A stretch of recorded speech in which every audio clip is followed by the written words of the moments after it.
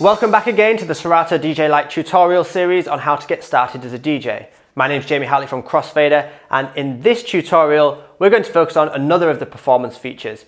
In the last lesson we looked at looping, and in this one we're going to focus on the hot cues. This is something that we have available to us within the DJ software, and it really helps out when mixing and transitioning between different tracks. Let's take a closer look.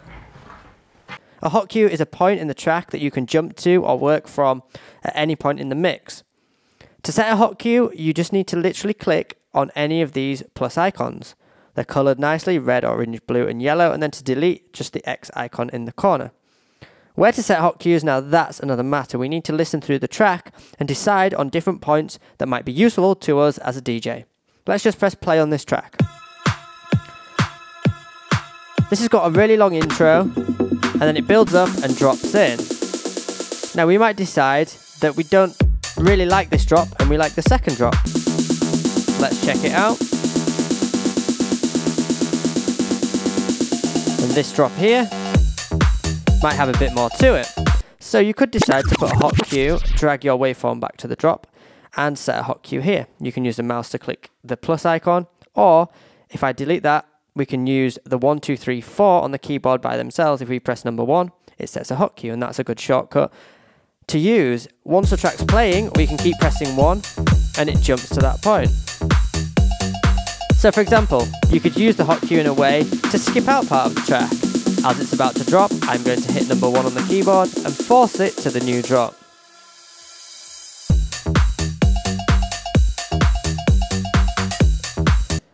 That's one way of using the hot cue. Another good place to set the hot cue is somewhere to work from in the mix. On Shake That by Josh Hunter and Lewis Roper, I'm going to scroll further on into the track and actually set up a hot cue on the first breakdown that we come to.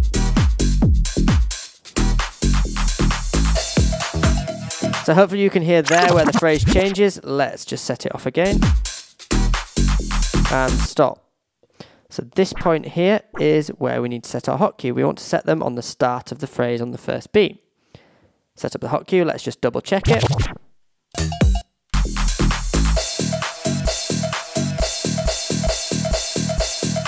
That sounds good.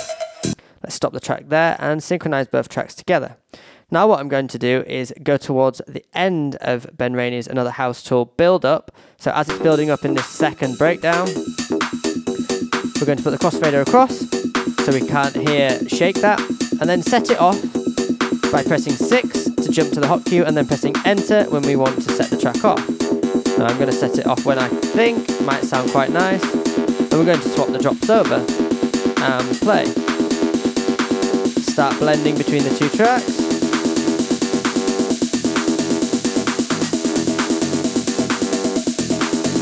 All the way across.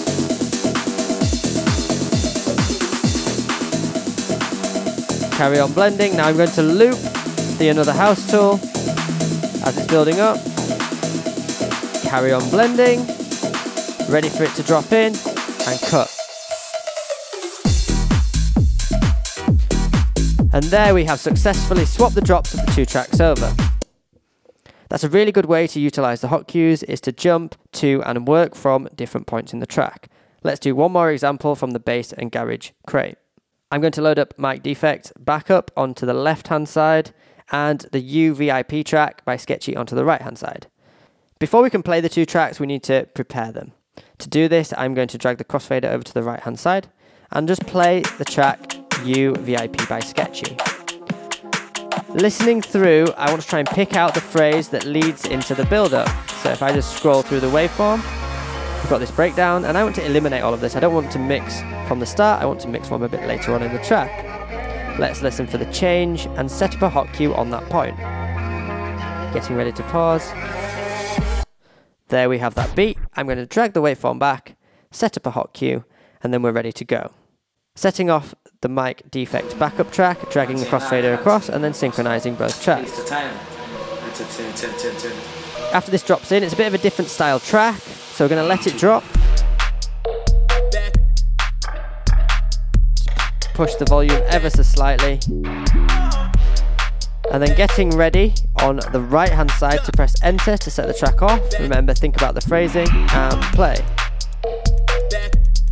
Give it a little nudge with the plus and minus if it needs it, and then start to blend. It's building up. In 3, 2, all the way across. And you can perform a very quick mix, swapping into the drop of the next track. The key to this is setting up your hot cues on the phrases and utilizing the phrasing of the music to make this transition. Now that you understand some of the performance features, start utilizing them on your own music in your own library. Add them and mix them in and amongst the Crossfader music pack to start putting together your own mini set. Thank you so much for watching and taking part in this tutorial series. If you want to watch the next lesson straight away, just click the thumbnail or it'll be in the description. I look forward to helping you start your own DJ journey.